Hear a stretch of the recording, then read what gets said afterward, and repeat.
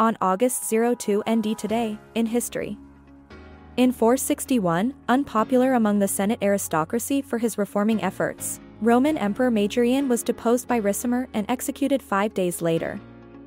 In 1100, while on a hunting trip in the New Forest, King William II of England was killed by an arrow through the lung loosed by one of his own men.